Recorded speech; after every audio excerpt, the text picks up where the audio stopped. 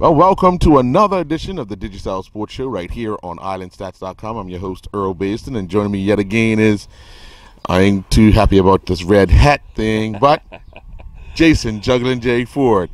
Jay, big weekend in sports for Bermuda. Record-breaking performance that would have given us possibly another medal in a different event. Boxing, you can ask him. Yes. We had sailing in the Hamilton Harbor with these youngsters vying for spots in a international competition later this month and into next month. Dominique Mayo competed in the Dominican Republic. In the heat. Yes. But, you know, we have a lot to talk about. But first, let's get this message from our sponsor. Bermuda, listen up. D-Music is here exclusively for Digicel customers. Open up a world of music at your fingertips and access millions of songs from free. With D-Music, you can easily search for your favorite artists and create playlists to fit your lifestyle. Plus, you have the option to download music to your device so you can find a song for any moment, even when offline. D-Music comes with 1 gig of free data to stream and download songs without it impacting your data usage. That's 32 hours worth of music. Visit us in-store or online to see how you can get D-Music today. Well, Jay, we're going to start off with 8.34 meters. Think of it. Tyrone Smith, who held the previous record of 8.22, which got him a gold medal during the some games years ago. But he's now healthy. As he says to me in an interview, he's feeling good with the space he's in. Life is good. Training's going well. He feels good, and he felt it coming. Yeah, it's remarkable because many have counted him out basically as his career on the back end, on the downslope. But to produce something like this, that 8.34, he would have been on the podium at the last Olympics. That's what's on the best of the best in the world. He would have been on the podium. And for most championships around the world, we probably would have came away with the gold, because that 8.34 is one of the highest marks going. So, and he feels he can jump even further. So there is a lot. I mean, it's still exciting to hear Tyrone Smith, because we've thought basically after last year's Olympics, and we heard a lot of athletes retiring from their sports. Tyrone will hang around for a while, but no, he's still pressing on, and that's kudos to him, because one thing about athletics, if you're feeling fit, and I think that's the major thing, how your body's reacting. And sometimes when you pick up injury, sometimes you don't come back as strong or even as good, and sometimes realistically it's hard to come to that reality. Sometimes after that injury you can't duplicate what you was doing prior, but now he's coming back and actually doing what he did before. So kudos to Tyrone. Well, let's get the interview with the record holder for the men's long jump for Bermuda, Tyrone Smith. Well, first of all, congratulations, Tyrone Smith. New record set on Friday, but you must be over the moon with how your season is progressing. Yeah, I'm definitely really happy and excited with the way it's started. It's a long season ahead, but it really makes things a lot easier when you start off on the right foot. Got my World Championships qualifier already taken care of, so now I get to just have fun until London in August. What do you do now from here on in? Do you work on more technique, or because you 3 jumps over 8 it's got to be something remarkable that you must be really, really pleased with? Definitely. It was it's not just to be able to get a PR, but to also consistently be able to put an 8-meter jump together whenever I need it, because that's what's important for those all too stressful qualifying rounds. So from here on, we work on technique. We work on turning the 830s into the 840s, and then hopefully into the 850s, so that we can go into World Championships with a lot of confidence, and just knowing that we're going to be in the final, and that we're going to be fighting for the medal. So that we continue to get stronger and faster. So my training will progress towards more speed and power. Get some more competitions in, and work the technique even more so, because nothing's perfect. It's far from it, and we're working towards that perfection. I can see as you're hitting that 834, big smile on your face midair, because I've watched you over the last few years at international competitions, and when you feel as if you've hit that mark, you give out an expression. Did you feel going into it you had a few eights in you? Yeah, to be honest with you, I felt very, very good about my training over the last couple of months. In the last 3 weeks of training have been great. We started working a couple of different drills to kind of give me a new perspective when I'm in the air. And I knew that I had some 8 meters in me. My goal that I had set forth, and I actually didn't tell anybody about it, just was one thing I had in my head was I wanted to go 840 at that meet, and I was like, I don't see why I can't. So, matter of fact, the jump, the 834 right before it, I had a couple of friends were there. One who's a coach at one of the local universities, and she was filming her female jumpers because they had the females going on one pit and the men going on the other. I went up to her and asked if she could film. Like, if you catch me coming down the runway, could you film my next couple jumps? Because I have a really good feeling a big one's coming. And she said, I'll try my best. She wasn't able to get it, but I said that, and then, I don't know, 5 minutes later is when I jumped the 834. So I've been feeling really good. In a good place in my life. I'm comfortable. I'm happy. Training's going well. So all those things always lead to just better competing, better jumps. When you start off a season like this, you've been around it for quite some time now. What expectations do you put on yourself now, getting ready for the World Championships? Well, what I look to do from here on out is to make it a regular occurrence. If I'm jumping 834 this early, I expect to be going 820s on my bad days. I expect to be able to put an 8-meter jump together every single competition, more than one 8-meter jump. So what I do here is get the consistency with it. So 820s, 830s for the however many competitions I have leading up to World Championships. And if I'm consistent at the 820 or the 830, that means another PR, PB is in the wings, and hopefully the massive one that I've really been waiting for all these years. Well, the buzz all weekend has been we can't wait to see Tyrone in July at the Bermuda area permit meet. It's going to be a big buzz because now if you're consistently jumping the 8, people are expecting that big one right here on home soil. I'm going to try my best to deliver. I'm having fun, and when that happens, I mean that's when the big jumps come. Having a good time, knowing that I'm in good shape. I'm gonna have 8-meter jump no matter what. So if I just relax a little bit, I can get a big one out there, and that's kind of what happened on Friday, because I opened up with a foul. Second jump was 801, and it didn't feel all that great. And I was like, okay, well, it didn't feel great. It was still 8 meters. So we'll just tune this up a little bit, and we'll get a bigger one. So I hope to bring that same mentality home. Well, Jay, on Saturday night, Nicky Bascom has improved his record. He's still without a loss in his professional career. But there's some discussion and some debate. According to the official stats, he's 6-0. We got him down as 7-0 in Bermuda, but the official stats indicate 6-0. Your thoughts on his overall performance, the win, and his position as it stands now, ranked, I think, 609th in the welterweight division? Well, let's first start on Saturday night. Once again, another professional fight. And when I say professional, all around fight itself, very professional. He took it on and managed to fight. And sometimes, Nick is not a fighter. In boxing, you're either a fighter or you're a boxer. Nick is a boxer, so a lot of times you gotta manage fights, right? And he does that quite well.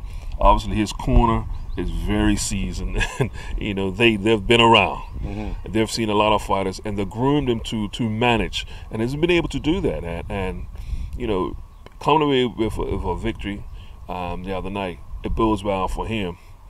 Also, the Bermudian public, because you always will love to see your fighter fight at home. The discussion comes after that, where does Nicky go? And Earl, testified after the last fight. I think, me personally, you've got me on tape saying that I think it's time for Nicky to spread his wings a bit, get some tougher competition, because Nicky is at the time, well, right now he's 26 years old. He's in the welterweight division, which is probably the most popular division in boxing.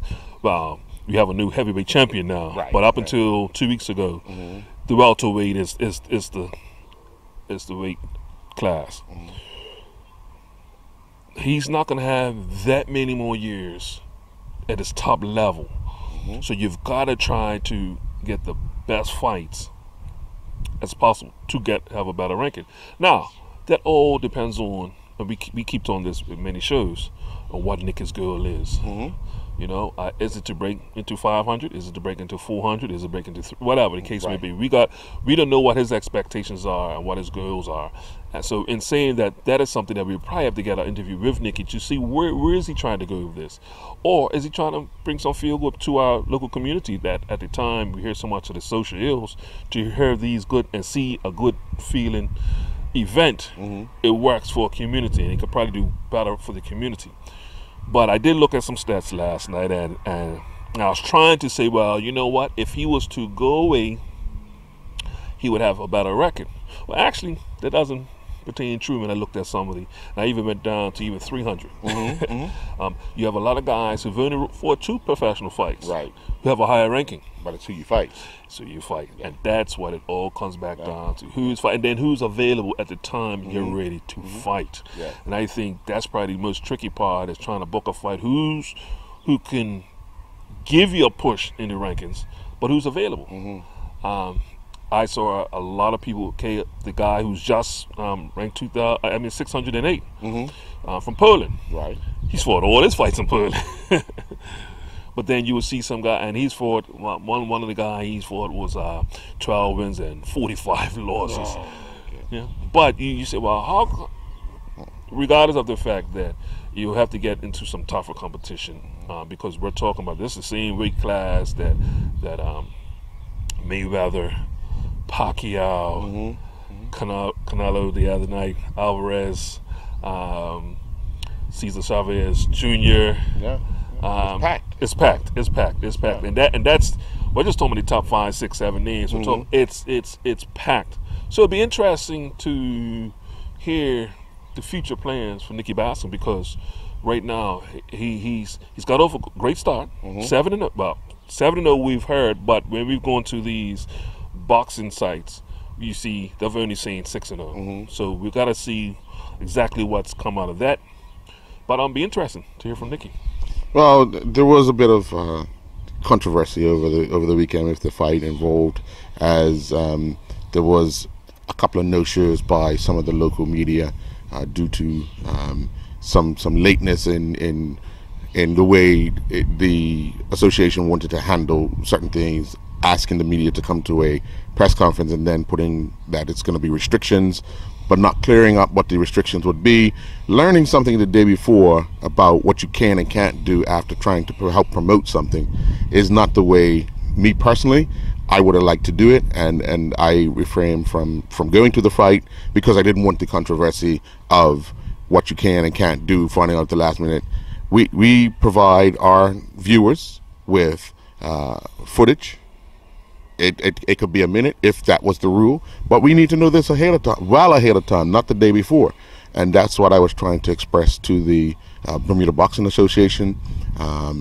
But hopefully, prior to the next fight, there could be some discussions, and they could be open and frank discussions on how we, the media, can help promote and get our viewers what they would like to see from an event. Well, Earl, this type of situation is not immune just to boxing. No. We've seen this in other sports. And at the end of the day, the viewers come out on the bad end of the stick. And it's counterproductive, because that's not what the associations initially want. Initially, they want the viewers to... Neither do the sponsors. Neither do the sponsors. But what we see that's coming when it gets to this place here, or the common denominator, is the lack of communication. Giving somebody ample time to be communicated to. Because just because I tell you, but you told me 2 days or a day before, doesn't make me think everything is good. Right. Yeah. It's not. It's not.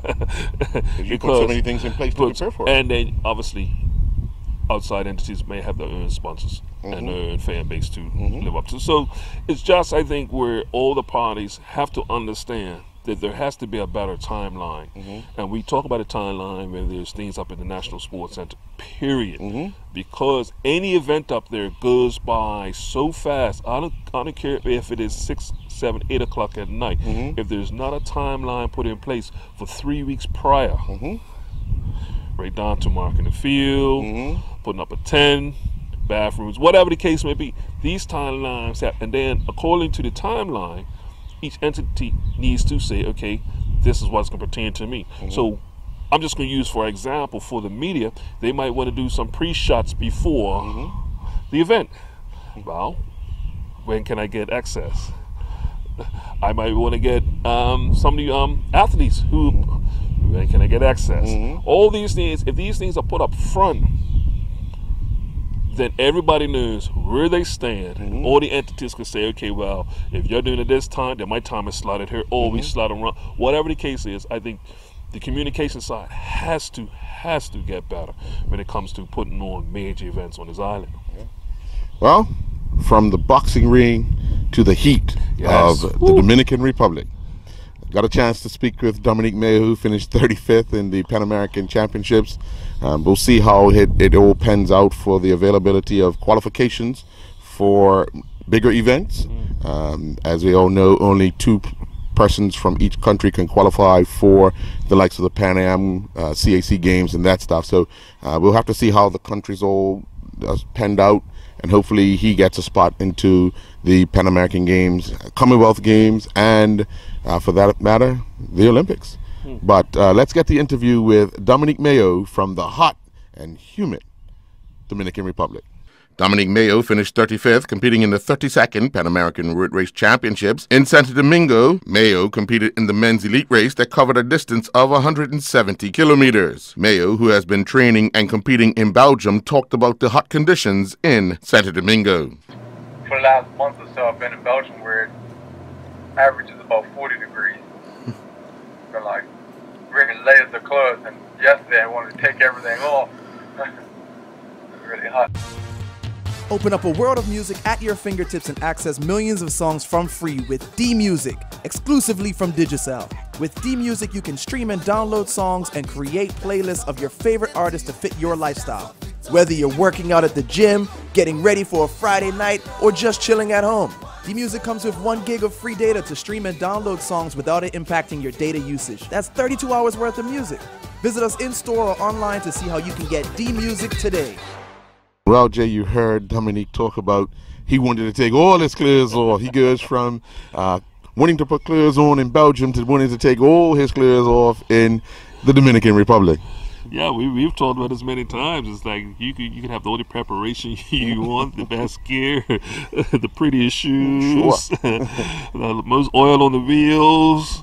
But on the day, Mother Nature might have a whole nother set of problems for you. And that it could very alter your plans. Well, Dominique was soaking wet from sweat on the local front. The competitors on Sunday in Hamilton were soaking wet from the rain. There weren't too many people upset with it. I mean, the cyclists probably had a little fear going around some of those corners, but we've been in a drought and we needed rain, and unfortunately it came on Sunday.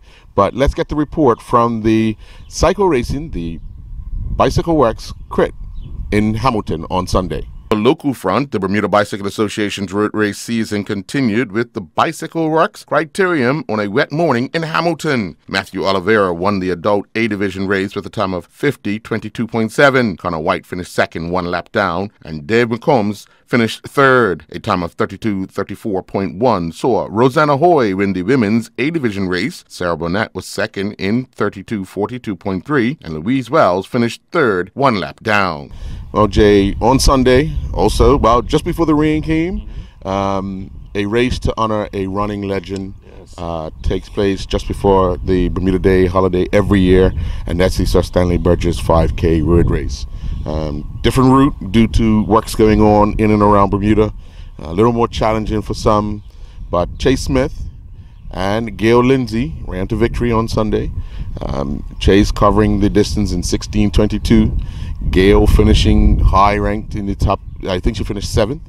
But everybody's jostling for position for the Bermuda Day Half Marathon. But I don't want to discredit the fact that a race in the honor of a legend took place. So let's get the report from Sunday, who won, and the top 3 in male and female of the Sir Stanley Burgess 5K road race. All right, okay. 3, 2, 1. Well, I know everyone's worried about who's running May 24th and who's not running. Chase ran through the finish line and kept on running. He's staying away from the microphones. I got a chance to interview a few people after the race. Gail Lindsay being one. She was down as one of the favorites for the women's title without Rosanna. But she dropped a bombshell. She's not competing because she's preparing for the Island Games. And she's been doing a lot of track running. Then we got a chance to speak to Tim Price, who is planning to run, but I'm not sure if he's going to be allowed to run because he's not been in Bermuda long enough to qualify.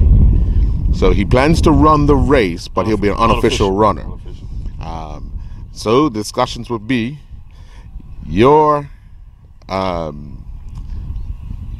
say you're a media covering the race, and Tim Price is leading. Do you let him run by your vehicle, or do you follow, or do you lead? Oh, you don't follow him.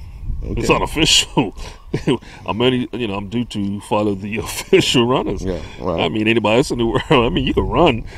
It's like somebody runs up alongside another runner eventually. Yeah. Well, I mean, there's a distinct possibility this could actually happen. Yeah. What do we do? Keep running.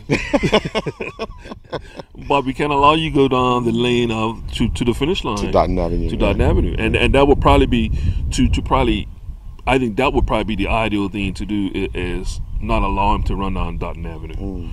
Because you're talking pictures and film and all that stuff, so you don't want to have any confusion, especially when you're talking about archives. And I'm looking at in future. Right. Okay, well, hold on. He don't have a number, but he, it can get confused. Right. That would be my thing. Yeah. Now, mind you, I don't know what the rules are when it comes to the rules are you have to be on the island, living on the island, 6 months before the race. He confirmed to me. He was here at the end of November. His work permit came in January. So technically, he is not eligible to run the race. Be interesting because, I mean, like I said, we've heard a few runners are not going to take part in this one of our prestigious races. But in saying that, I keep saying that this leaves the door open for somebody else and some new people to come into the scene that we haven't heard in the top. It actually makes it that much more exciting. Most definitely. More people will now tune in because there's going to be a new name. Yes. There could be an old name, but there's going to be a new name that hasn't been on that podium for a very long time. I'm just going to throw this out there because as far as we know that Chris Stonick will be running. But he's undecided. I found that out yesterday. He's still undecided. So let's say, just for the sake of argument, for today, let's say that he's not running. Yeah. Can you imagine the race now coming out of St. George's? Oh boy, it'll be a lot. I tell you what, it'll be a very slow pace. Yeah. It'll be a slow pace because people's gonna want to save everything until they get into town. So it'll be a lot of jostling at the beginning. People will go out in a pace, and then it opens it up to who can outsprint each other for that last probably 2.5 miles, because no one's going to want to go out and ruin it for themselves. They're going to want to save as much as they can, see how everybody else is feeling. You'll see a guy give a little push here and there, but hey, it's there. Now those ones who were taking that time off and not putting in the work now are saying to themselves, man, if I'd have done this 2 months ago, I could be in the mix. But on the day, Jay, as you know, in sports, you never know how you're going to feel. You could put yourself right in the mix, right up past Montpelier. It almost reminds me of Earl, the cycle race that precedes this race. You know, you've got many contenders, but basically it comes down probably for the last 30 yards. Yeah. That can who actually wins the race. Yeah.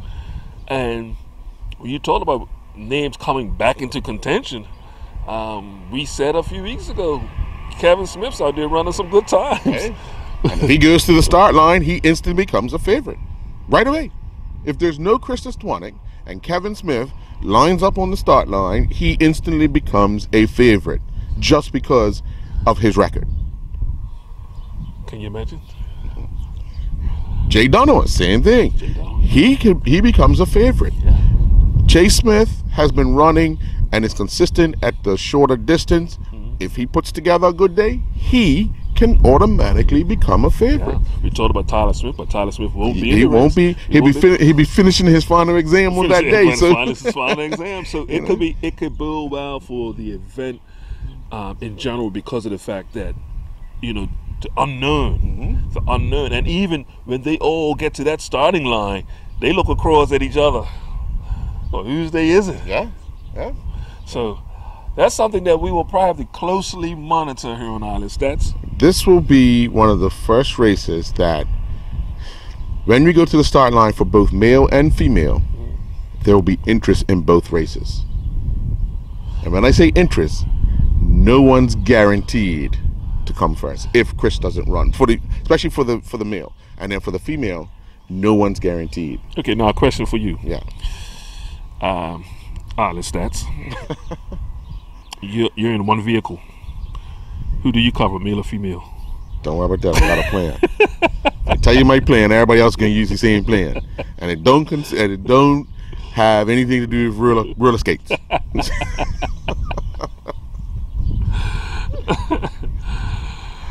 But let's get the interviews from Sunday with the lead up to Bermuda Day Half Marathon Derby. Gil, obviously you put in the work, you put in the effort to come out on top today. Special day?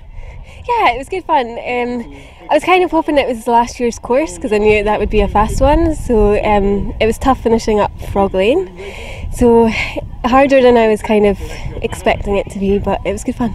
Does this put kind of May 24th being it's a course that's only been run for the second time this year, that a lot of people haven't run before? Does this kind of set you up for understanding some of those hills that will be in place right out of St. George? So I'm not actually doing May 24th this year. No, I'm training for shorter distances just now, so put that on hold for this year and maybe try next year. I see you doing a lot of track work. What are you really getting ready for? Island Games. It's the end of June. Yeah. So you're looking to do the 8, because I see you doing a lot of 8 and maybe 15? Yeah, exactly. Yeah. All right, so the road work is helping you build that stamina and that strength? Yeah, exactly. You need to go through multiple rounds in the track, so just having the endurance helps. Now, did you sign up for the Legends series? No, mainly because they were all 10Ks and I've been sticking to 5, so. Okay. All right. Well, good luck. Congratulations. Thank you very much. Thank you. All right, Tim, coming into the race, obviously you were the points leader, just managing your run today? Yeah, the goal was to stay ahead of Kevin, who was in second, and I think it was the guy in third, and yeah, I managed to do it. Of course, Chase was miles ahead of me, but it was good. It was a good run. You start a race off and it's straight downhill, so obviously the body's going through different dynamics as you start. How do you put that all into a rhythm to make sure that for the rest of the race you're at a comfortable pace? For this, it's just an all-out sprint. Try not to fall over going downhill, and then just grit through the second uphill half. But yeah, just controlling your momentum on that whatever mile or so of downhill at the beginning. You get going pretty quick. Now, obviously, everyone wants to know if you're competing or you're scheduled to compete in the 24th of May Half Marathon Derby. Planning on running it. Yeah, as long as no injuries come up or anything, I'll run it. It'll be a race of attrition. see what the heat does to everybody. So it'll make it fun, interesting. What are some of the things you've heard about May 24th? Because this will be your first? Yes, it'll be my first. Hot, very hot. So we ran the course last weekend with Mac does a practice run of it. So did that first half pretty nice, pretty flat, and then you come up out of flats and it's hills and hills. So yeah, it'll be fun. I'm looking forward to it. What type of things have you been doing to prepare for that race, knowing what challenges is going to be? Midday runs, so running when it's hot out. It's not gonna be fun, but it'll get you ready for the race. That's gonna be the biggest factor, is getting acclimated to that hot temperature running. And I mean, we're in Bermuda, so you're gonna run hills regardless of where you go. So yeah, biggest thing's heat management and hydration. If you find yourself in the mix, what's some of the strategies you're going to have to use? I know you don't want to give up no secrets, but what type of strategies are you going to have to use to ensure that you can actually cross the line first? Just hold on to those guys in front of you and hope that last 2 miles through town where it's a little bit of hills, you can take them on there. That, and yeah, just race smart. Don't try to push yourself too hard, and if it is hot, which everyone is banking on, just manage the heat well and make sure you have something left at the end. Well, congratulations. Thank you. All right, Mr. Oliver, obviously you've been around for a number of years. Your memories of May 24th when you first arrived? Okay, I ran May 24th, first time in 1973, out of Hamilton into Somerset. No, that's not wrong. Somerset to Hamilton, yeah. But prior to that, I'd just come to the island not long before. I remember watching in flats. I remember watching Carl Bean. I can't remember if Hansi was there that year, in 1972, but Carl Bean, they came out of St George's that year. And since then, in spite of what the adverts on TV have said, they have not come out of St George's until the last couple of years. We have run to St David one time, but apart from that, it's pretty much all been Somerset end of town. Did you take part in the one to St David's? Yes, I did. It was a nightmare, really. That was on Marinette Bean, was the first lady, and of course I thought no woman's going to beat me, but of course she beat me. You've been involved in the sport of track and field for a long time, and running is part of that as well. So, historian a bit? Oh yeah, I've got a lot of scrapbooks and stuff back home, particularly back in the day when I was more enthusiastic than I am now. I used to have all the race results, right back to early 70s, I guess. We used to run against Stanley Burgess in those days, but Stanley used to run out of Somerset, and we used to have to run a couple of laps, and Stanley used to run straight out the door. So you're running along the road, you're way behind this 74-year-old man. Everybody say, "Oh, you can't beat an old man." But a lot of memories of the actual race? Oh yeah, I got good memories, really. Yeah. When the day I was reasonably fit, yeah. I used to even like the heat in those days, because I did a lot of training at lunchtime, and I used to think it's hot. That still suits me. You know, it made it a bit harder for other people more than me. So, but the times are so much slower nowadays. You know, I did 125 was my best, and I was probably about 50th. Nowadays, 125 would be top 10 for sure. Yeah. All right, well, we look forward to seeing you. Will you be running this year? Oh no, I won't be running. These days are definitely gone, yeah. Bermuda, listen up. D-Music is here exclusively for Digicel customers. Open up a world of music at your fingertips and access millions of songs from free. With D-Music, you can easily search for your favorite artists and create playlists to fit your lifestyle. Plus, you have the option to download music to your device so you can find a song for any moment, even when offline. D-Music comes with 1 gig of free data to stream and download songs without it impacting your data usage. That's 32 hours worth of music. Visit us in-store or online to see how you can get D-Music today.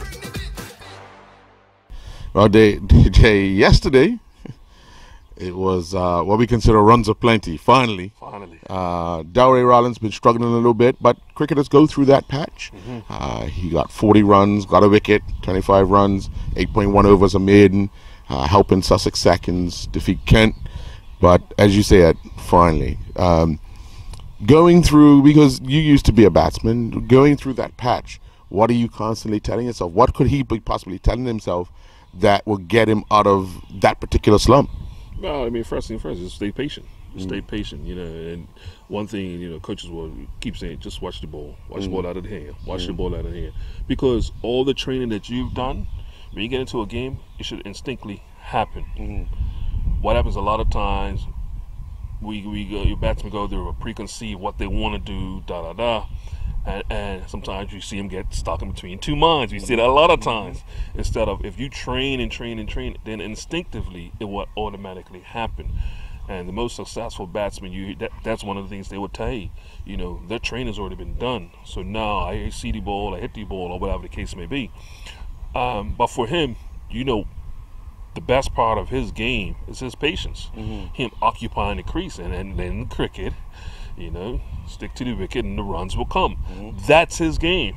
So, but he's been put in a position, you know, that okay, number one, you're young, and then they throw you way up the order, or you got to securing innings. So it's at a lot of different scenarios, but as a coach or even back, you just stay patient because, like I said, the days can come. Yeah. I'm looking at the fact that he played a 50-over match yesterday. He would have played a 3-day match over the weekend, which would have finished on Saturday. He'll have a 2-day match coming up this week. The different forms of the game take a different approach. Obviously, in a 50-over match, you want to be scoring runs regularly, although you want to be patient. He batted an hour and 23 minutes yesterday for his 40. They had lost an early wicket, lost a few wickets around him, where he was able to have a 51-run fifth-wicket partnership before he departed. But it's going to be the mindset has to change each time you go to bat because the format changes. Did you find a struggle when you were playing? I mean, you played. We were playing 100 overs a side. Or was it 60 overs? But obviously, when you come to the shorter version, your whole approach has to change. Yeah, and it was a little bit different then because we didn't have the introduction of 2020, and 2020 has really changed the mindset of looking at your approach to the game. When you came from open cricket to the 50 over, you know, one of the biggest things for openers, and he's our top order batsman, is to see the first 10 overs through. Take the shine off the ball is what the coaches will always say. Take the shine off. Well, I know what it is. Shine or no shine. The fielders, because with the fielding restrictions, the fielders are up. Let's go over the top or let's go through them. They say go hard and heavy. That's the biggest thing now. Go hard and heavy. So the game has changed a bit. But you always love to see that our batsman that's well-rounded when it's time for him to go hard and heavy. He's still going to make shots. It's not going reckless at a ball and playing unorthodox shots because 9 times the chances are you can get up more times than you be successful. But with him, with open day cricket, it's just about sometimes your batting time. We see these problems arise with cup match. You know, all during the league, they are batting basically overs. But in cup match, there's going to be some scenarios where you got to bat time. You know, bat time and going into an interval, a tea interval, or a lunch interval, or the end of days play, and to protect the wicket or protect what you got to do. So we see a lot of batsmen here on the island struggle with that when it comes to that part of the game. Now, with him playing maybe 2 formats a week, you're also talking about a different ball. We all know that a red ball swings a lot more and it lasts longer than a white ball. A white ball doesn't last as long. So a lot of different variables about cricket that you really got to be up on your training and practices. I mean, he's getting some of the best practices out there. Well, you talked about it. Locally, we went to the 20 format. We're in the second week of that. Some big scores put up. In short overs, you look at Willicott scored 210 and 20. St. George's scored 111. You know, so that is mathematically what you're talking about, the change of style, the change of being a little more aggressive when batsmen start counting balls and saying, you know, we start out with X amount of balls. You know, for the 50 overs is 300. You know, for 2020, hey, considerably less, and you have to make the most out of each inning. And every time you go to bat, you put a price on your wicket. You know. Yeah, you're absolutely right, and that's where you hope these players can make the transition when we start the 50 over league. Well, let's get the report from Delray Rollins over in the UK and the weekend wrap-up of local 2020 cricket, as well as there was a transfer, a late transfer, and a loan. I learn you to me, and you learn. I learn you to me, and you learn me to you. Learning cricket? Yeah, I learn. Darray Rollins and his Sussex second teammates picked up a win by 89 runs over Kent Seconds. Kent Seconds won the toss and elected to field first. Sussex was scored 222 for 7 in their allotted 50 overs. Nick Bouch was the top scorer with 72, while Rollins added 40. Rollins was at the wicket for 83 minutes. He faced 71 deliveries, hitting 7 fours. In reply, Kent Seconds were bowled out for 133. Chris Haggett was their top scorer with 30, while Alexander Woodland led the Sussex bowlers with figures of 6 overs, 2 for 20. Rollins bowled 8.1 overs. He had 1 maiden. He took 1 for 25. Meanwhile, the Bermuda Cricket Board have confirmed a player transfer and a player loan. Ben Phillips has transferred from Flats Victoria to St. George's Cricket Club, while Amari Dean Simons has gone out on loan from St. David's Cricket Club to St. George's Cricket Club. Willocots defeated PHC by 51 runs in their 2020 match at the Somerset Cricket Club. Willocots batted first and scored 210 for 5 in their allotted 20 overs. Bergen Spencer and Dwight Baston both scored 38 runs. Colin Stewart was the pick of the PHC bowlers with figures of 4 overs, 1 for 27. In reply, PHC could only manage 169 for 6 in their 20 overs. Dean Richards was the top scorer with 90 not out, with Tyshawn Brown the pick of the Willocots bowlers returning figures of 4 overs, 3 for 15. In other 2020 matches, St. George's Cricket Club won by 39 runs in their 11-over match against Devonshire Recreation Club. St. George's scored 100 for 5 and restricted Devonshire Recreation Club to 61 for 4. Western Stars won their match against Flats Victoria by 8 wickets. Flats Victoria batted first and scored 81 for 8, and Western Stars scored 84 for 2. Jay, over the weekend, Olympian Rebecca Halliger was in swimming action in Denmark. She's been competing regularly where she's now residing and doing a lot of training. The fact that she entered into 2 finals bodes well for her confidence, and looking at the time, she is already planning to come back for the national championships right here at the National Sports Center pool. So let's get the report from Rebecca Halliger competing over in Denmark. Bermuda Olympic swimmer Rebecca Halliger competed in the Farum Cup in Denmark. A time of 58.41, so Halliger clocked the 3rd fastest time in the women's 100-meter freestyle final. Halliger finished 2nd competing in the women's 50-meter freestyle final when she touched the wall in a time of 26.88. Well, Jay, over the weekend, 2 youngsters, Caleb Ingham and Nick Pilgrim, competed in Virginia in a youth triathlon. Both handled themselves considerably well. Let's get the report of the 2 youngsters competing over in the U.S. Youngsters Nicholas Pilgrim and Caleb Ingham competed in the East Coast Triathlon Festival in Virginia. Competing in the elite male youth division among 64 competitors, Pilgrim finished 9th with a time of 31:14.3, while Ingham crossed the line 35th in a time of 33:03.1. Well, Jay, if you happen to drive through Hamilton along Front Street on Saturday or Sunday, you would have seen up to 38 youngsters competing in the Open BIC National Championships. Now, a lot of people will say, well, I've never heard of this. It's an event we've hosted on several occasions, and during the America's Cup, we're actually hosting the North American Championships as well. But we had youngsters competing, battling hard in some tricky conditions. Saturday, as we all know, it might have been overcast, and the breeze was kicking. It was, and there was a lot of capsizing going on. There was a lot of challenging, but they stuck with it.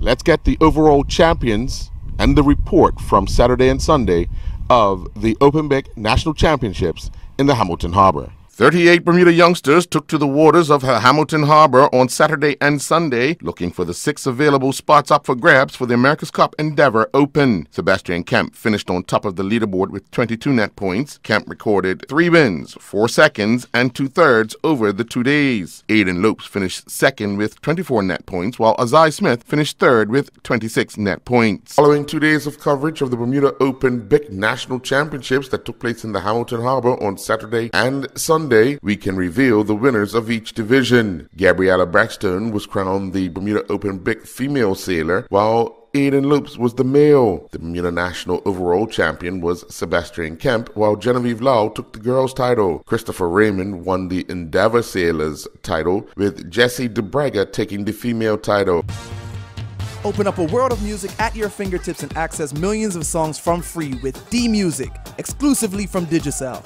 With D-Music, you can stream and download songs and create playlists of your favorite artists to fit your lifestyle. Whether you're working out at the gym, getting ready for a Friday night, or just chilling at home, D-Music comes with 1 gig of free data to stream and download songs without it impacting your data usage. That's 32 hours worth of music. Visit us in-store or online to see how you can get D-Music today. Well, Jay, from the water to a place that needs water.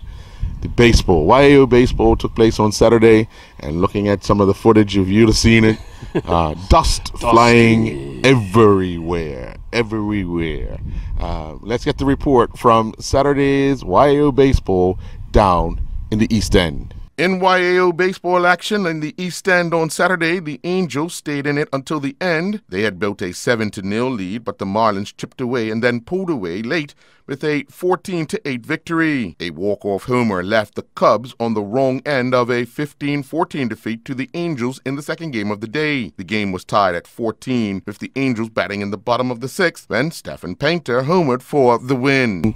Well, history repeated itself. It might have taken 20-odd years and more, but history repeated itself.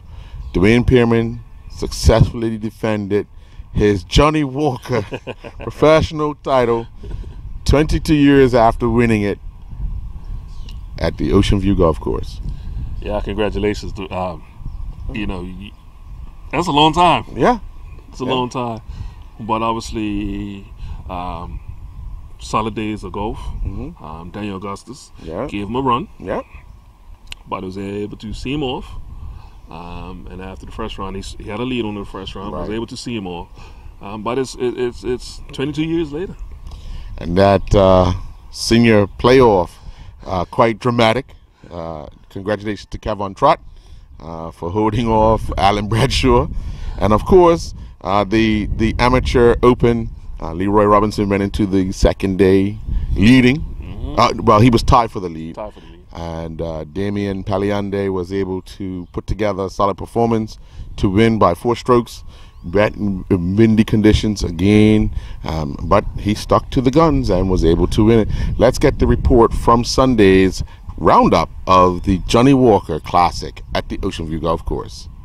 There was an exciting finish to the Johnny Walker Classic with a playoff for first place in the senior amateur division between Kevon Trott and Alan Bradshaw. Trott will win on the first playoff hole, which was on the 18th at the Ocean View Golf Course. Both players shot second round 1 over par 74s. Damian Paliande once again showed his form and won the open amateur division by 4 strokes over Leroy Robinson. Paliande shot a second round 3 under par 67, while Robinson shot a second round 1 over par 71. In the professional division, Dwayne Pearman won by a convincing margin. He claimed the title by 6 strokes over Daniel Augustus. Pearman stroked a second round 4 under par 66, with Augustus shooting a 1 under par 69.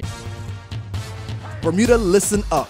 D-Music is here exclusively for Digicel customers. Open up a world of music at your fingertips and access millions of songs from free. With D-Music, you can easily search for your favorite artists and create playlists to fit your lifestyle. Plus, you have the option to download music to your device so you can find a song for any moment, even when offline. D-Music comes with 1 gig of free data to stream and download songs without it impacting your data usage. That's 32 hours worth of music. Visit us in-store or online to see how you can get D-Music today. Well, Jay, there it is. You're going to pick up your golf clubs, take on, you take on Dwayne, I'll take on Leroy. Cool. I hit him in the knee with my club. He might still be able to swing. Not after I finish it. You're talking violence. To some, it's a sport. And competition. Well, folks, that's it for this edition of the Digicel Sports Show right here on Islandstats.com. I'm your host, Earl Baston, and I'm Jason. Juggling Jay. Do enjoy your evening.